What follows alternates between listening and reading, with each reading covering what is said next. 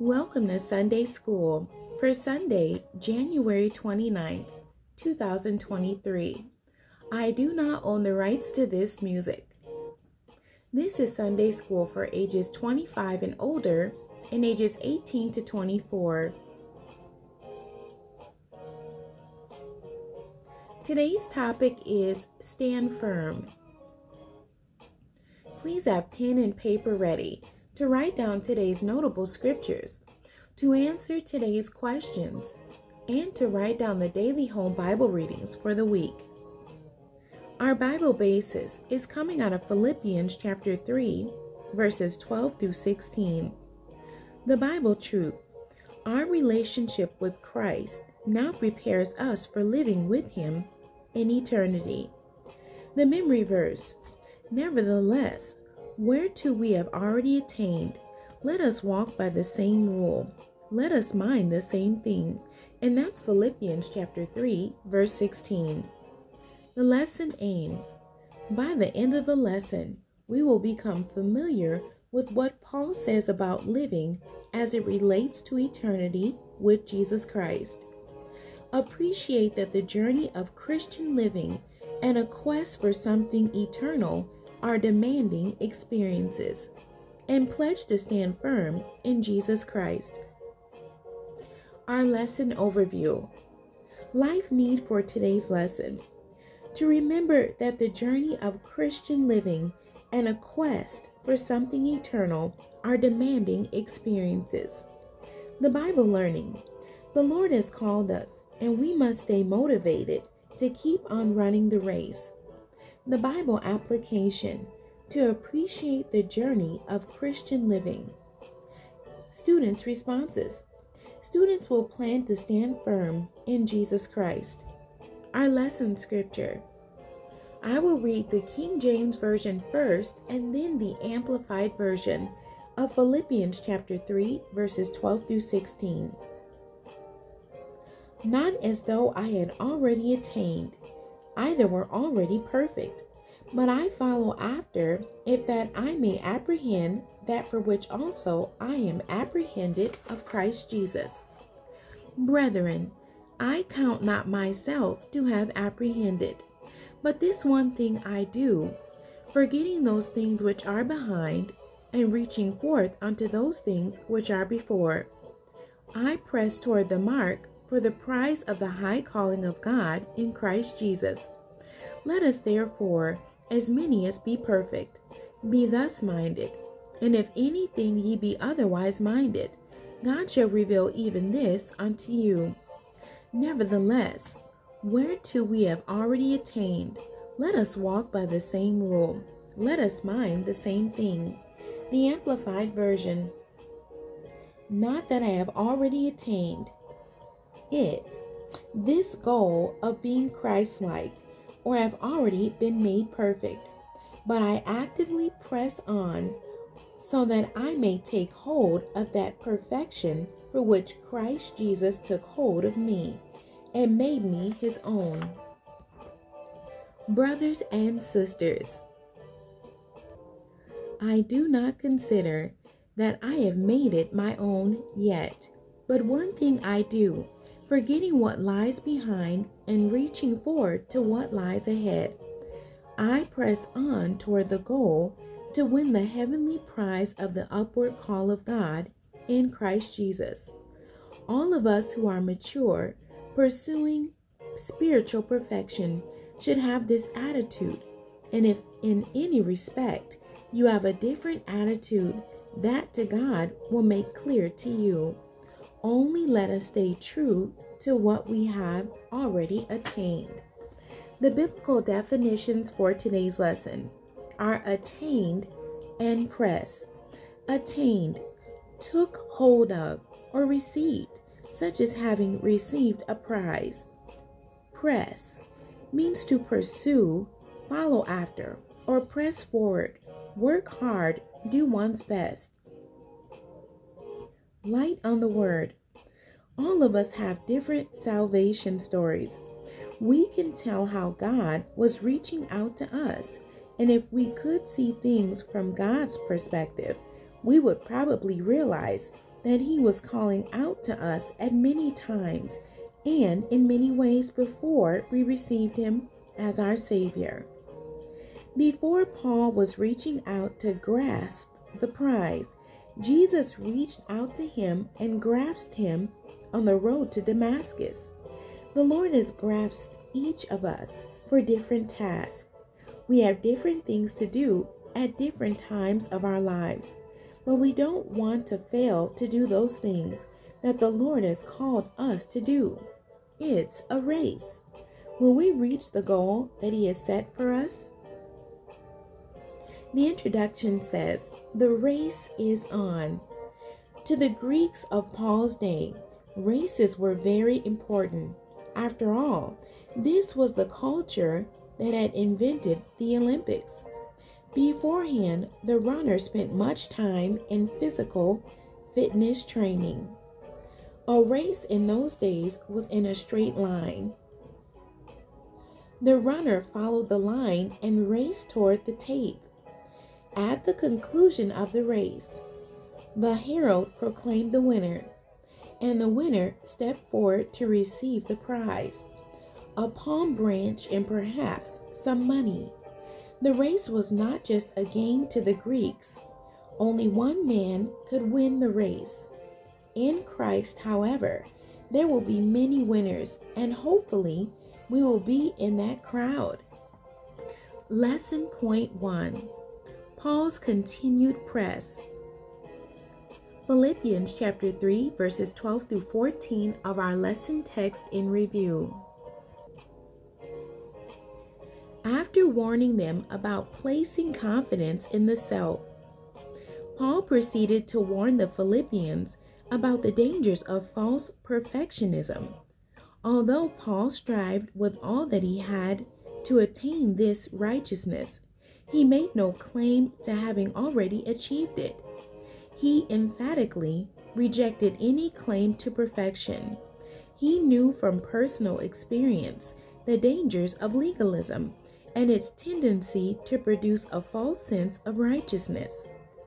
Pressing toward the goal, verses 12 through 14 of our lesson text in review. Paul makes it clear that the attainment of the resurrection is in the future, something he sets his eyes on but has not achieved yet. It tends to expel the notion that the resurrection of all believers is only spiritual, completely achieved the moment one receives Christ as Lord. It also goes on to confirm that realization of the resurrection is not what we assume we own, irrespective of the life we live. Rather, the attainment of the resurrection is something to be maintained and to strive for after receiving Christ. Paul definitely must have had this in mind when he urged the church to work out your own salvation with fear and trembling. Notable scriptures: Philippians chapter 2, verse 12, 1 Corinthians chapter 9, verse 27, 1 Corinthians chapter 10, verses 12 through 14, Hebrews chapter 10, verses 26 to 37, and 1 Peter chapter 2, verses 20 through 22. Paul says that he has not yet attained, that is, laid hold of, taken, or received a prize. The prize is the resurrection from the dead that is still to come. He has not yet reached his goal, neither is he already perfect. The word perfect is translated to mean fulfill and finish. Notable scriptures: Luke chapter 2, verse 43, John chapter 19, verse 28, John chapter 4, verse 34, John chapter 5, verse 36, and Acts chapter 20, verse 24.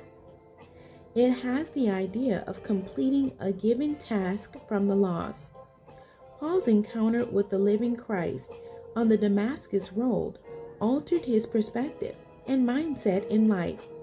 He reassessed his priorities in considering access to all the worldly glory and position while being ignorant in the riches of knowing Christ on one hand, and knowing Christ as Lord, then gaining eternal life on the other hand.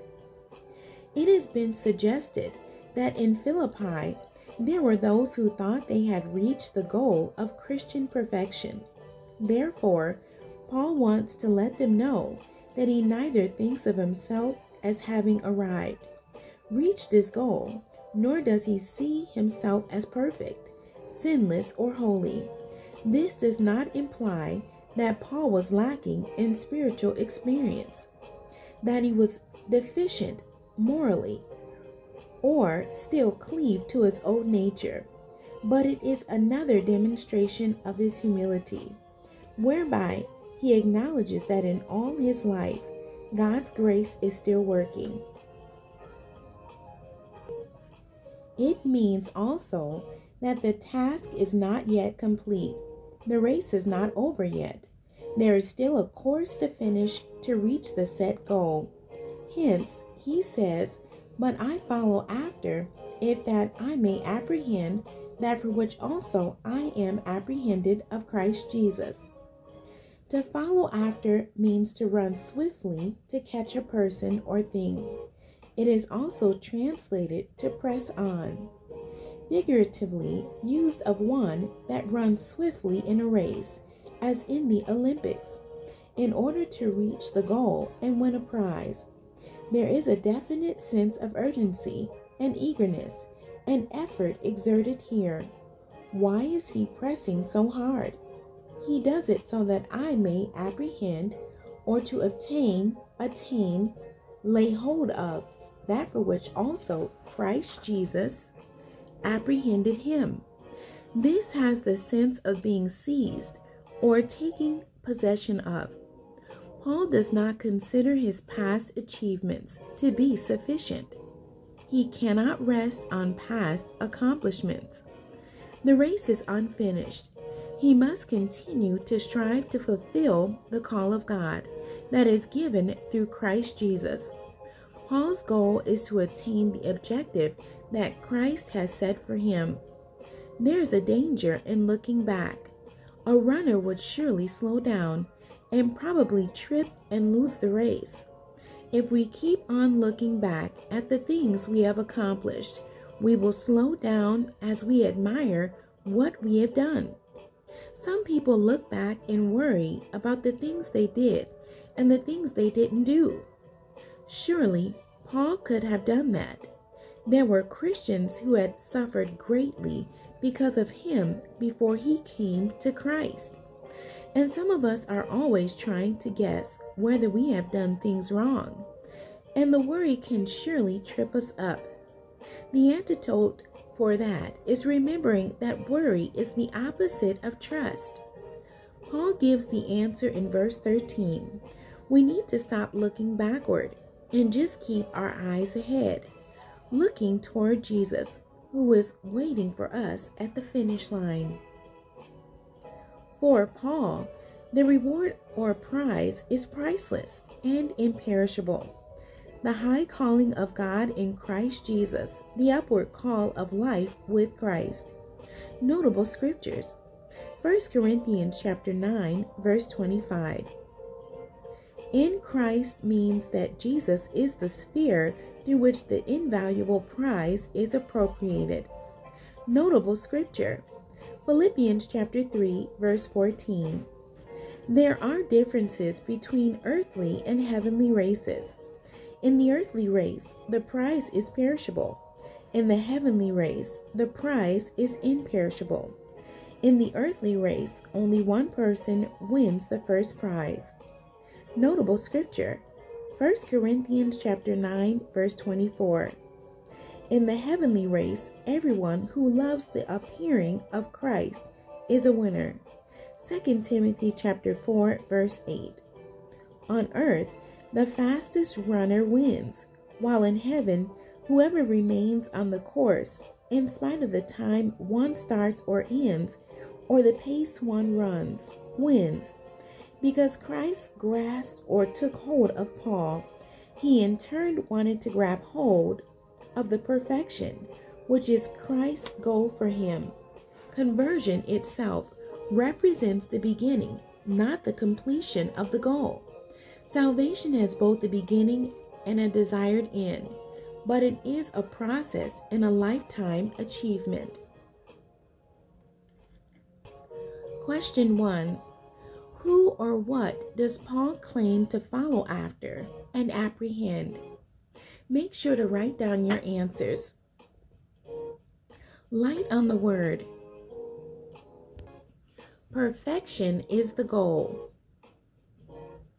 Though unattained, perfection is Paul's goal.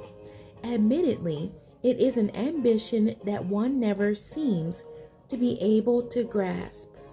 Still, Paul is willing to continue to press toward the goal. He has begun the race and is committed to finishing the course. The work he has done so far has been good, but it is not over. As determined as Paul is to finish, he has not yet completed the race.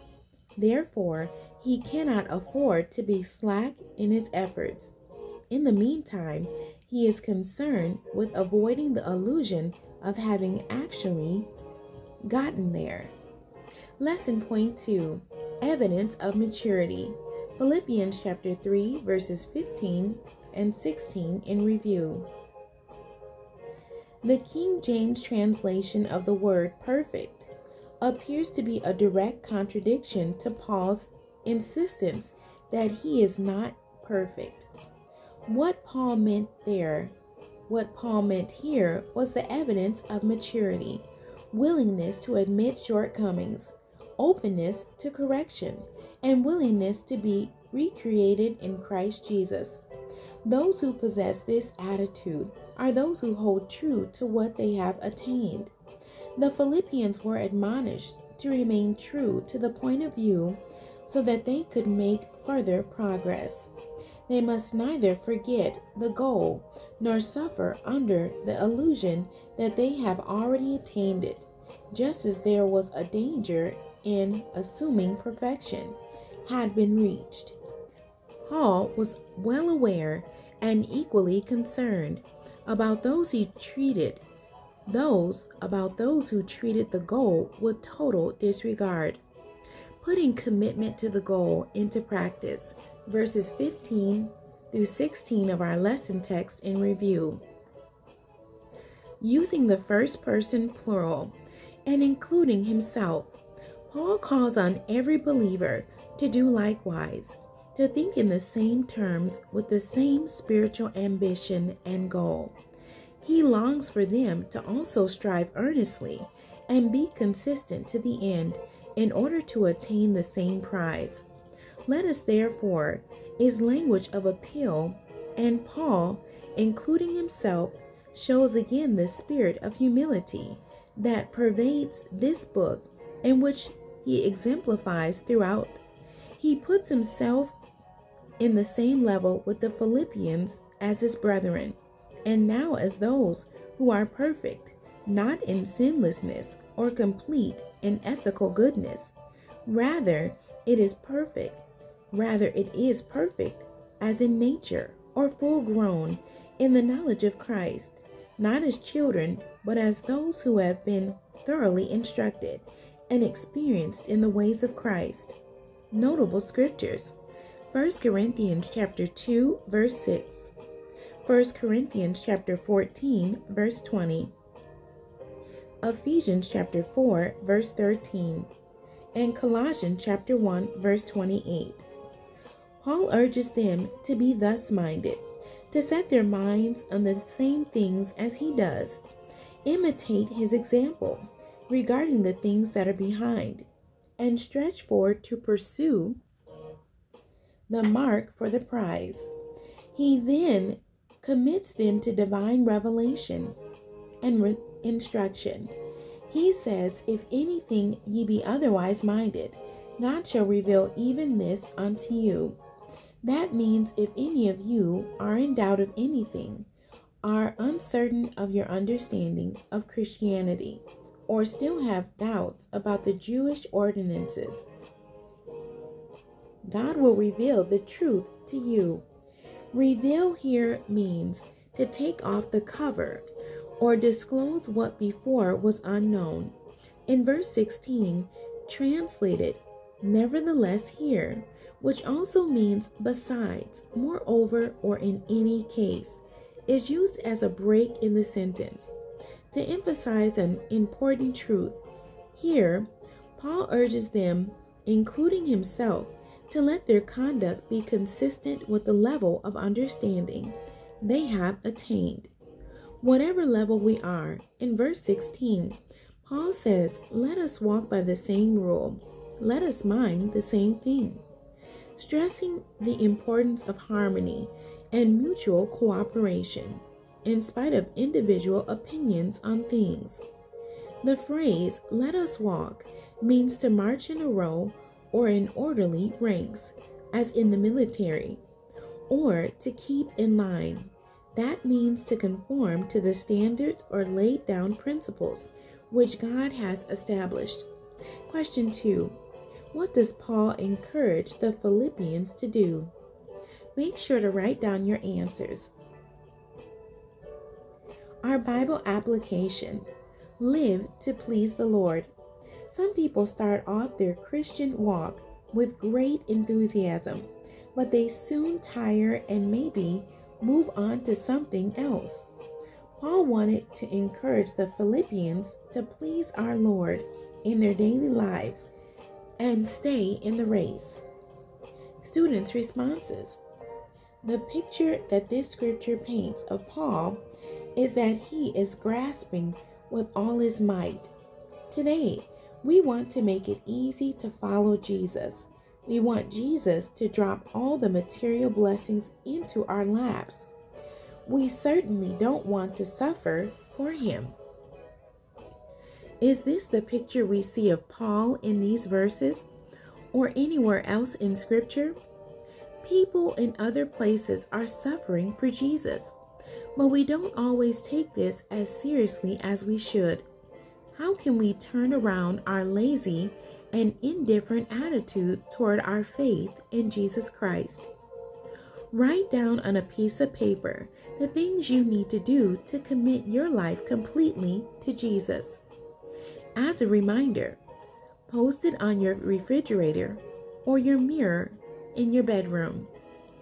Dear Father, thank you for grace to run this race called life and for your mercy when we fall short.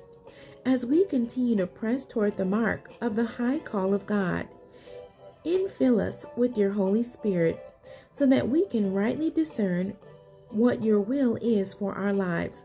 As we look to you, enable us to endure hardship and to live a life that pleases you. In Jesus' name we pray.